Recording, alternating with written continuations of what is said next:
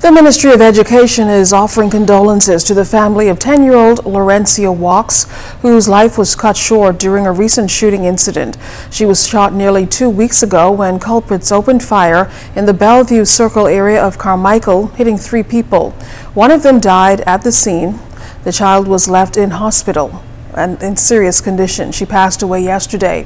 Now, a statement from the Ministry of Education indicates that this should never happen to anyone, much less an innocent child.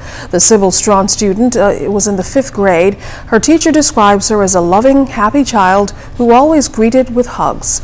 As her immediate family mourns her and her school family does the same, a memorial service is set to take place in honor of the 10-year-old when students and staff return to school.